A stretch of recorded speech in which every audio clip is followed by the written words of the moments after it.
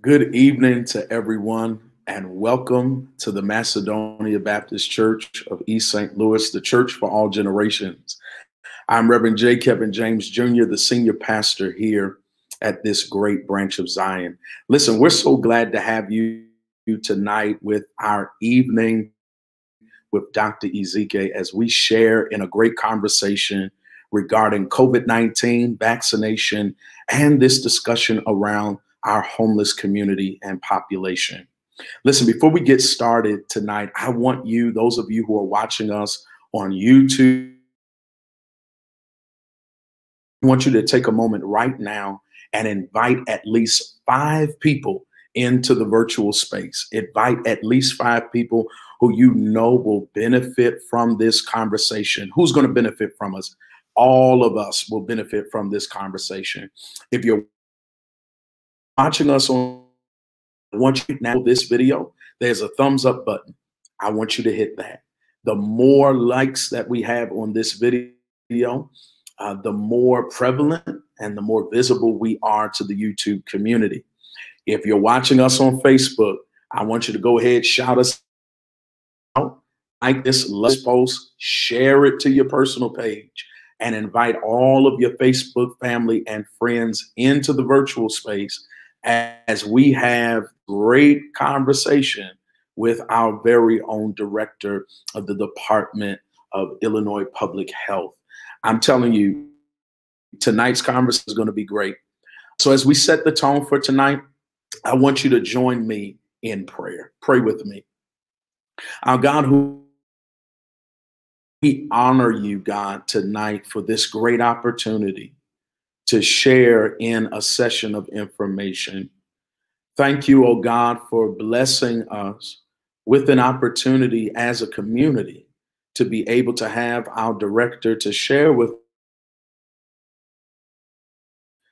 God, I pray tonight that as we hear from her and also as she hears from us in the community, that God, you would not only create a center between the two, but that God, we would be able to be informed and enlightened and excited about moving forward as. Thank you so much for looking beyond all of our faults and seeing our needs. And because you are God, thank you for everything that you have done. Thank you for keeping us today, despite all that we have experienced, because you are a good God and you are worthy to be praised. So we submit this prayer to you. In Jesus Christ's name we pray. Amen. Those of you who are out there, and we're still having church even in the midst of this conversation. So come on, let's give God praise. Put those hearts out there, those loves out there as we celebrate our great God. Listen, again, before we bring Dr. Ezike on with us, I want you right now, if you're on YouTube, if you're on Facebook, shout out where you're watching from. If you're here in the city of East St. Louis, if you're watching in Fairview Heights, maybe you're watching in Chicago and you're watching us. Let us know where you're watching us from as we are excited for this great conversation on tonight. So I'm going to ask each and every one of you to help me to welcome back to the Macedonia Director of the Department of Illinois Public Health, Dr. Ezike. Come on, let's welcome her to the stage. Thank you so much, Doctor, for being with us. Thank you so much. Can you hear me, Pastor? I can, yes. Welcome. Thank you so much with us tonight. Pleasure to be with you. Hello and good evening, everyone. Thank you to Pastor James, First Lady James, and the entire Macedonia Baptist Church of East St. Louis. I'm so happy to be invited back. I am personally indebted to all of you for what you have been doing, continue to do in terms of collaborating with IDPH for the well-being of all of the people of Illinois.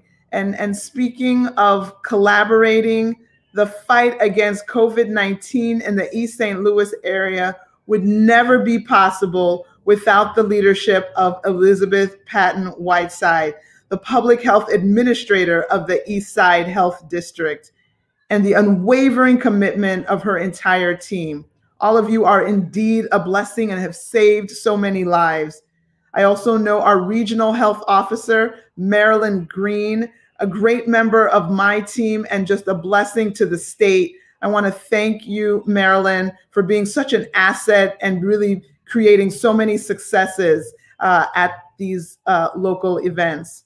I'll keep my opening remarks short because I really want to hear from you. I want to answer as many questions as possible, but just a quick update, and this is really important facts that we all have to realize. You know, we have the vaccine here. That's great. Unfortunately, we also are seeing more people in the hospital than we had just, today's April 22nd, March 22nd, a month ago, we had about 1,100 people in the hospital battling COVID. And as of last night, that number was over 2,000. So more than 1,000 extra people. So we have to realize that even though the vaccines are here, the fight's not over. So we have to keep doing the things that we have learned in terms of our mask, but of course, getting vaccinated. And even if you've gotten vaccinated, that's not the end of the story. Each one, reach one, right? The pastor just told you to reach out and find 5 people to join this important meeting. You have to reach out and find 1, 5, 10 additional people who have not been vaccinated and get them vaccinated. Help them register, take them there, show them how to do it, tell them about your experience. We need to get into that intense ground game where everybody plays a role and is getting others to get that vaccine in their arms. And just so that we're clear, as these rates have they initially went up and now they're trying to come down. There is one group for which the rates have continued to go up. And so I do want to make sure that everyone is knowing, in case you're in this category, that the Black African-American population is continuing to see an increase in cases. And so that's happening in every single age group for African-Americans. So again, everyone, we don't want to leave anyone behind. We don't want some people to experience wellness and freedom from COVID and others to suffer from that deadly disease. So just want to make sure everyone has all the important facts. And I hope with that facts, then you'll go on and get the vaccination. I know there was concern around the J&J vaccine being paused. And really, for anybody who says, oh, see, I told you those things aren't good, I would have to push back. I'd have to push back on that. The truth is, this is proof that they didn't just quickly throw some mess out there and say, good luck. Even after it was being administered, they are keeping a keen eye. The CDC, the FDA, they are looking out for any kind of reactions that they need to be aware of. With this recent pause, they did identify 6 individuals who had a severe reaction. They had a specific kind of blood clot. Again, blood clots happen, on a regular basis. It's one of the side effects of taking birth control pills. It's one of the side effects of being a smoker. It's a side effect that can happen from long plane rides. But they saw 6 cases of this kind of blood clot. But let's remember that they gave out almost 7 million doses. And so the fact that they could pick out 6 cases across the country, this wasn't just 6 people all showed up and said, oh, we have blood clots and we all got J&J yesterday. They found 6 cases from across the nation, from among those nearly 7 million people, and have been watching so closely to pick up such a small signal. So we're waiting for more information on Friday to figure out if there are maybe certain groups that might be recommended just out of an abundance of caution to take one of the other 2 vaccines, but we have more information to come. So I want you to feel reassured that everyone is looking out for safety in these vaccines and safety for the people who get these vaccines administered. So I also care so much about equity. The governor cares about equity, and we don't want to leave anyone behind. And that includes people experiencing homelessness. You know, people experiencing homelessness might be worried that they're maybe not thinking about COVID. They're thinking about, where am I going to eat? Where am I going to sleep tonight? So we want to take care of those needs, as well as protecting them from this deadly virus, which can do more harm in people who are already vulnerable, like our homeless population. So this is more than a vaccination event that's going to be happening in the East St. Louis area. It is designed to be a health and resource fair that will give participants access to a broad array of much needed services. So before I hand it back over to you, Pastor, I'm asking everyone to join us tonight to please get vaccinated if you haven't already. Make an appointment for yourself, make an appointment for your loved ones, make an appointment for friends. Go to coronavirus.illinois.gov or call our toll-free number that's open 7 days a week, 833-621-1284. Again, the call center is open 7 days a week, 6 a.m. to midnight. I look forward to answering your questions. Thank you so much. Thank you so much. With us. And again, we continue to echo those same sentiments of encouragement. And listen, tonight, we want to continue, and our director has availed herself to this conversation tonight around our homeless population, our homeless communities. And we know that it is very much prevalent in our state, and very much so prevalent here in our St. Clair County area. And so we want to have this conversation tonight, in which our director has availed herself to answer some questions for us. And we also want to challenge those of you who are watching by way of YouTube or Facebook. If you have any questions that you want to be raised, and we have the time to raise those, please, we're asking for you to drop those in the comment section, and we will lift those. But I want to just kind of start out tonight with a little bit of statistics that I thought was interesting. As I was doing some studies have shown us in New York City, who have really just kind of tracked their mortality rates in connection with COVID-19 and the homeless population. And the statistics are showing that the homeless population of mortality was about 70 than the city's general population. So they were seeing an increase, a higher amount of homeless individuals than those who found themselves sheltered. And so tonight, we really believe that this is an important conversation. And I want to challenge those of us who are out there tonight who know of individuals who are considered homeless, who are part of the homeless population. As we like to say in the body of faith, looking out for one another in this element of the priesthood of all believers, understanding that we are all each other's advocate. We are all in this thing called life together. And so I want to challenge us tonight that if you know of any individuals who are part of this community and they don't have access to certain things, make yourself available to take them to these places. We, as the Dr. Ezike mentioned, we have a great event that's happening this Saturday at Lincoln Park, in which people will be able to come, and we'll share some more detail. Doctor, I want to just kind of start our conversation out tonight with this central question. How has the homeless community been impacted by COVID-19?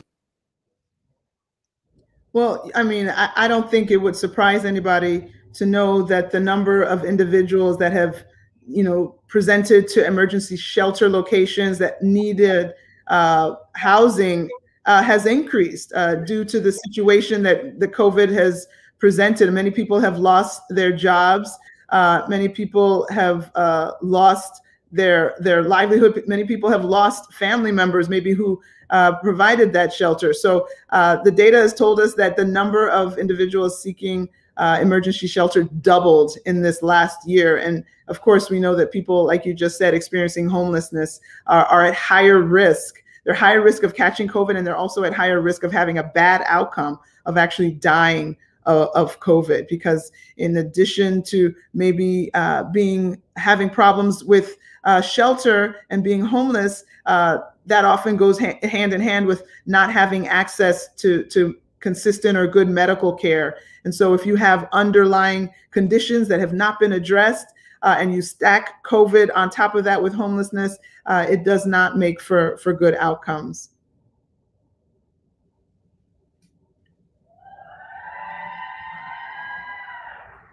That's good. Thank you so much. Now, as we know, with our homeless population, there's so many barriers there, whether we're talking transportation, being able to get to these different locations in which vaccination is taking place. How has IDP with addressing the issue of vaccination distribution for our homeless communities? And is there a plan in place? Yeah, so we know that the vaccination is the key tool to control the pandemic, and it has to be for everyone, people with homes and people without homes. And of course, putting that equity lens on, our individuals who are experiencing homeless have to be at the top of our list. We don't want people who are already in a precarious situation to be forgotten. And so, we are working, of course, we went to shelters and are vaccinating there, but we know that all homeless people are not in a certain location, a certain address. We have people that are, under bridges. We have people that are in encampments. And so, having mobile teams is an important piece, where we have to have people go out into the community and find these individuals. We can't expect these people to sign up online and go somewhere. We have to make sure that we are as aggressive as we can be in trying to seek out these people that need this important resource and giving it to them, whether they're in a shelter or in another setting.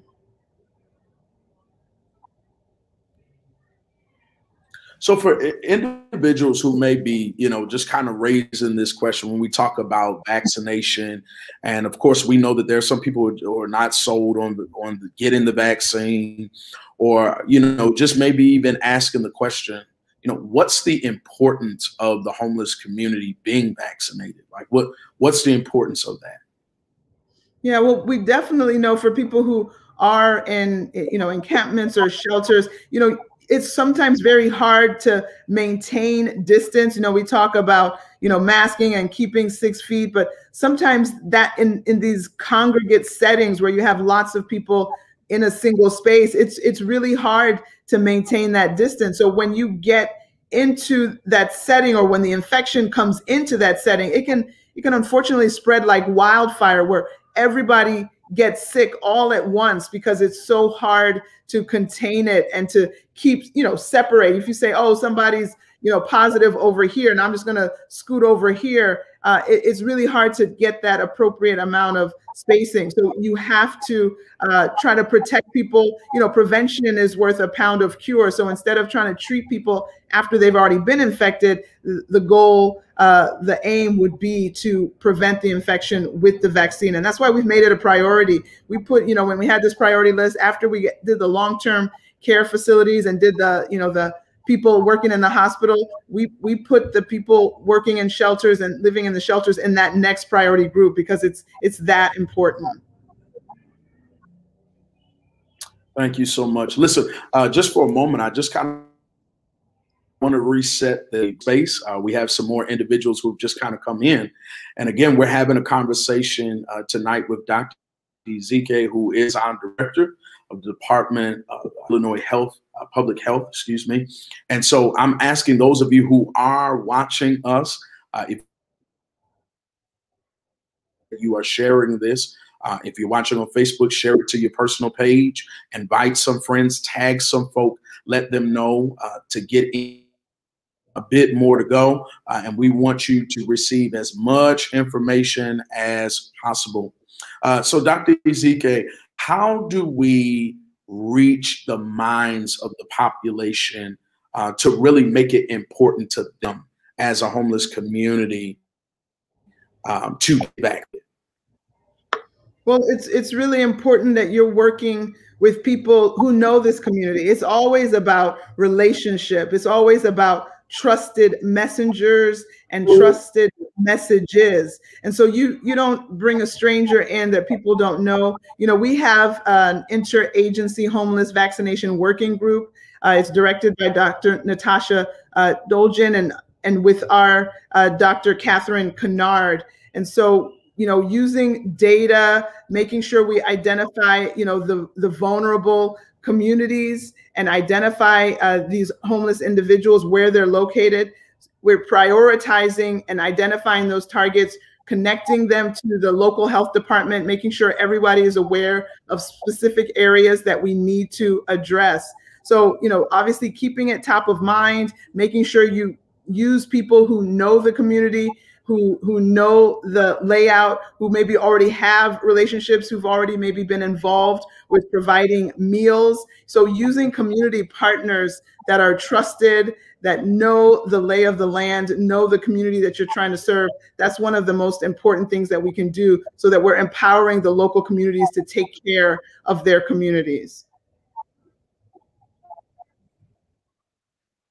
That's good. So I kind of want to segue a little bit because we had a comment that just kind of come up in the virtual space, and I understand that there are many people who are just kind of concerned based off of maybe some negative experiences that other people have had in regards to the shot, whether it was due to allergies, whatever, or allergic reaction. I don't know. But can you just kind of speak to the numbers per se? For those who may have experienced negatives versus the positives, and for those who are still skeptical, like one who we have that's watching, could be representing so many others, you know, really going to be the benefit when I have seen, you know, negatives within my family or within my community, or even to the fact of, you know, media talking about the J&J. What's the benefit of the vaccination? Yeah. So, I mean, I really try to boil it down and keep it super simple and say, well, you know, yes, some people get like a severe, fatigue and muscle aches. They might have this kind of syndrome of feeling bad. For most people, it was a couple of days. I've heard of some people that it lasted a little bit longer. Some people have developed, you know, a bad rash more than just the redness. They might have gotten a pretty bad rash that they will find, you know, highly inconvenient. Some people have gotten, you know, some swollen lymph nodes that are tender, you know, like, so different side effects have definitely occurred. And we saw this very rare blood clot, which again, think about something happening 1 in a million. Your chance of being struck by lightning is greater than that. And so, you know, you have to balance it out with what we know are the real risk of actual COVID. Your risk of getting COVID is so much higher. Your risk of, you know, having, you know, long-term effects. We have young people who never got hospitalized, didn't have a really bad time with COVID, who are still trying to get their sense of smell and taste back. They're still not able to smell. You have people who are still complaining of what they call cognitive decline or fogginess, where they're just not thinking straight months after they've had the COVID-19 illness. So, you know, we have seen, you know, when you compare and contrast the side effects that we've seen with the vaccine versus the side effects that we've seen with COVID, which have included, you know, 21,000 deaths in Illinois alone, it's really simple to do that cost benefit ratio and figure out where you're better off.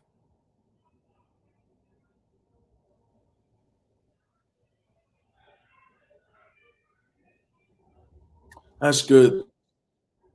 Thank you so much, Dr. for sharing. I want to take a moment just to pause here and again to thank those who are workers in the shelters. We have Pioneer Centers, McHenry County, their homeless shelter that is watching right now, making sure that individuals that are in the shelter are receiving this information. I wanted to be very, very clear tonight that we're not just talking to those who are advocates of the homeless community, but we are actually being viewed right now in many shelters across our state and across St. Clair County, because this conversation is that important. I just want to ask this, and this was a question that was raised from different individuals in our community, and that is simply this: how have other cities or neighboring states handled the issue of vaccinating homeless populations? Well, clearly my focus has been on what we're doing here in Illinois. And so, we have had vaccine pop-up clinics. We don't think that it's convenient for people to necessarily get many miles from where they are. So we're moving vaccine clinics all around so that we can hit every nook and cranny of different neighborhoods so that we can have something very close to people that need it. We're working with our navigators. Navigators are in the community, again, community organizations that know the lay of the land, that have relationship, that can help us get the vaccine to the right places. So we also know that it's about education. So to all individuals who are experiencing homelessness at this time, who are viewing or listening in, please know we care about you. The communities that you live in, we want you to take advantage of this important resource that saves lives. It is proven already in the state of Illinois to save lives. And we know that every single life matters, and we want to make sure that no one is left behind. If you're experiencing homeless, you're already, experiencing some difficult times. We don't want COVID to complicate that situation while you're getting everything together. So let's try to protect you from COVID so that we don't have to worry about the long-term, short-term effects that COVID has and can deliver. So again, if you haven't gotten vaccinated, please pursue it. If you are offered it, please take advantage. It is safe, it is effective, and it absolutely saves lives.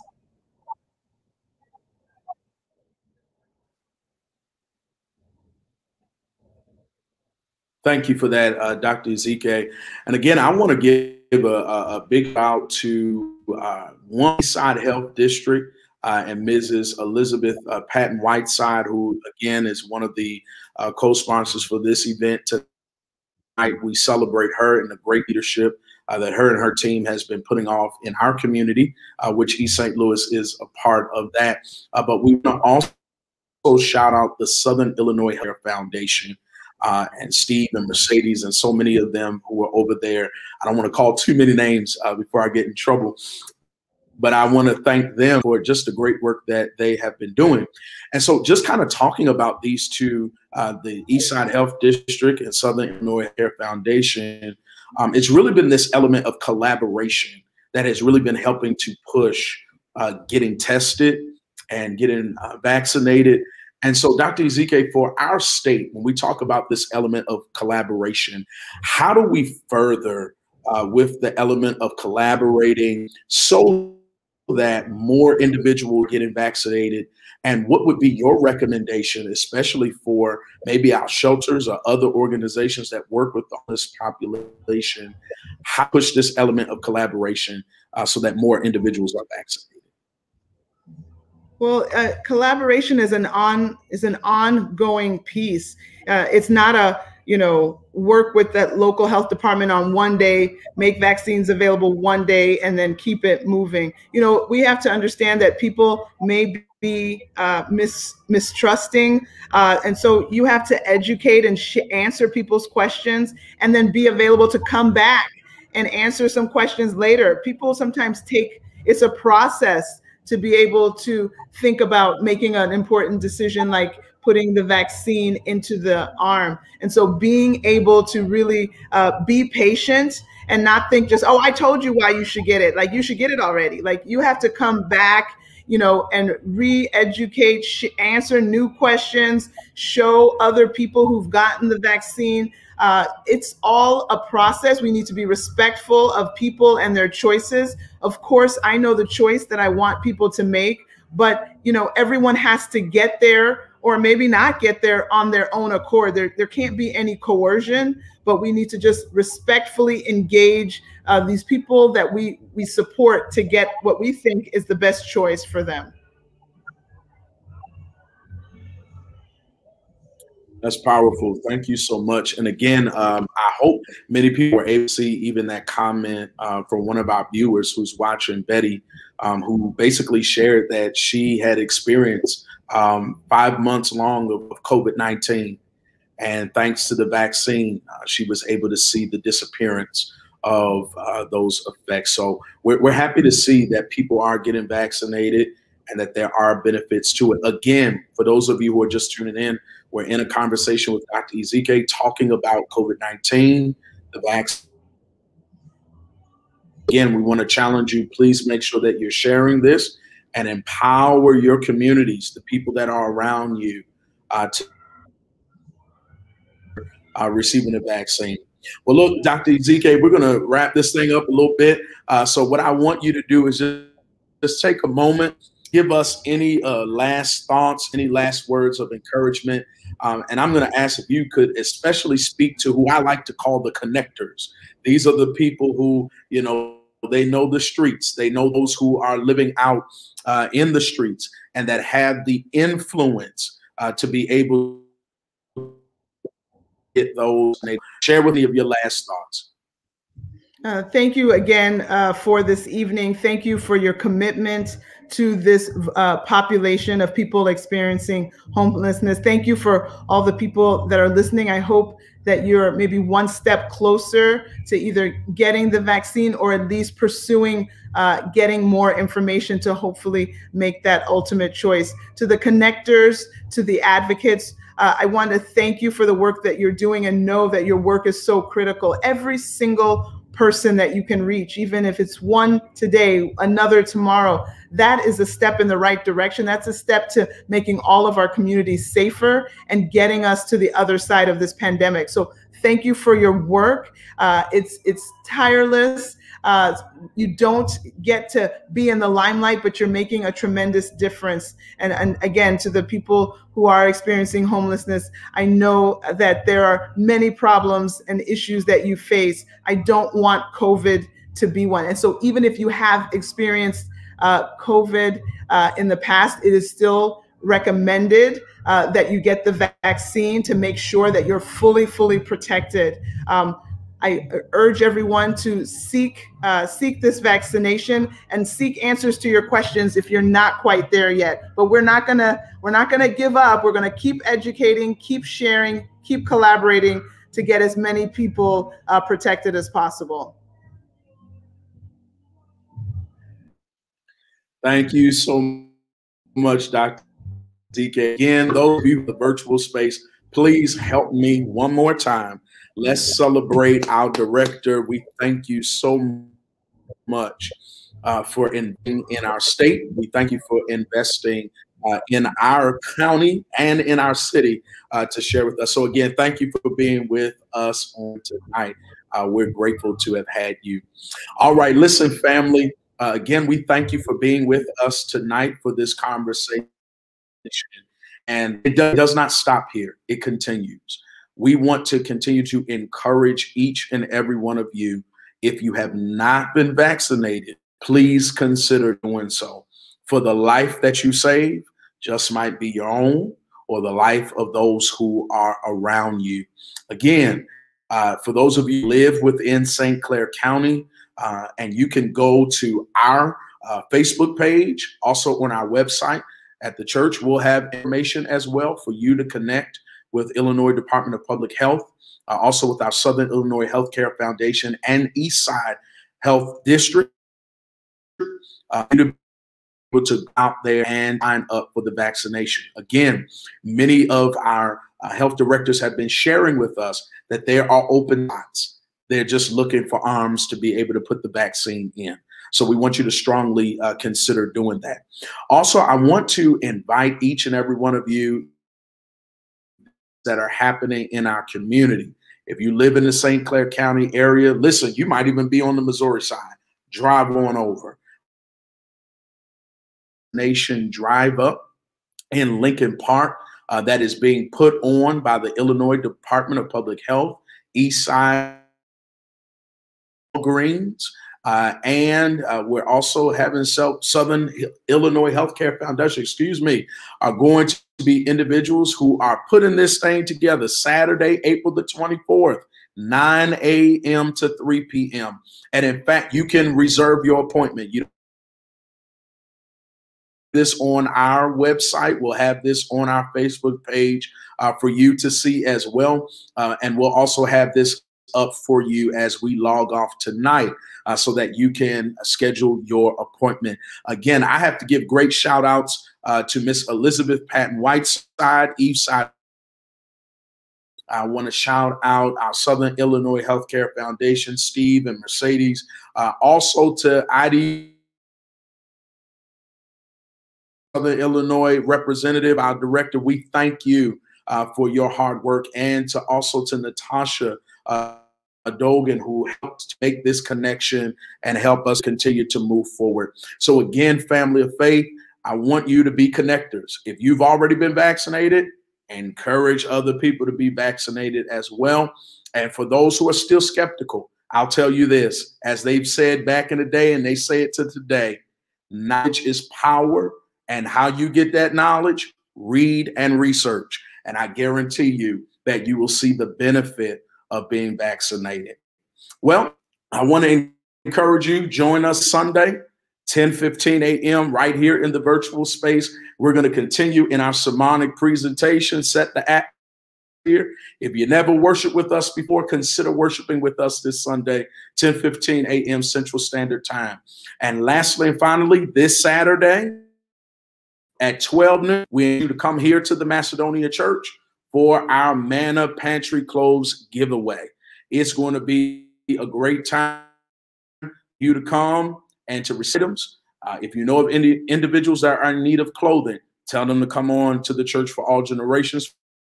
1400 Friday will be from 12 noon to 3 p.m. Well, we're getting out of here tonight, so I want you to go ahead and join me in prayer. Receive this benediction. We thank tonight. Thank you, oh God, for a blessed opportunity to be able to share our questions and to even have our questions answered. God, I even pray for those who, even after tonight, may still be a little bit skeptical. I pray that you point them in the right direction, that's the best decision for them. God, I thank you for those who have already made the decision that they will continue to see the strength of their health right now in the name of Jesus. God, hold us, and God, allow your peace to surround us until we journey together on Sunday. And now unto him who is able to exceedingly abundantly above all that we could ever ask or think, all according to the power that worketh in us. I pray that the peace of God surround us, that the love of God fill us, and that the hope we have in God would rise up in us and cause us to do great exploits for the kingdom of God. Be blessed, my brothers and my sisters, in the name of the Father, in the name of the Son, in the name of the precious Holy Ghost. And all of God's children in creation said amen. Listen, we love you. We're praying for you. Have a blessed week and weekend. And remember, you are a gift from God. Have a great night.